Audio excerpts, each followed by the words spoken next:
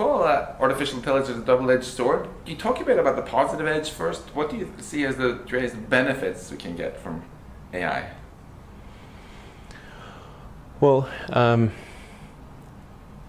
the greatest benefits from AI would probably be in eliminating drudgery. So, like in terms of or tasks that are mentally boring, not interesting. There's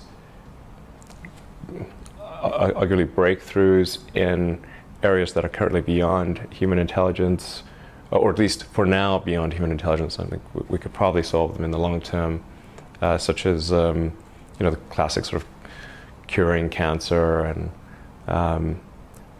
addressing diseases of aging, Alzheimer's, and all these things. So there's insert various like intractable problems to human intelligence, currently what seem to be intractable problems, and then if you had something that was way smarter, it could solve those problems. And turning to negative edge, right?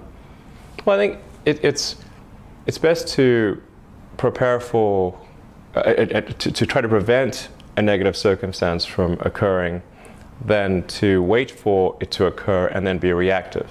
So, and this is a case where the range of negative outcomes some of them are quite severe. So it's not clear whether we'd be able to recover from some of these negative outcomes. In fact, certainly you can construct scenarios where recovery of human civilization does not occur. And when the risk is that severe, it seems like you should be proactive and not reactive.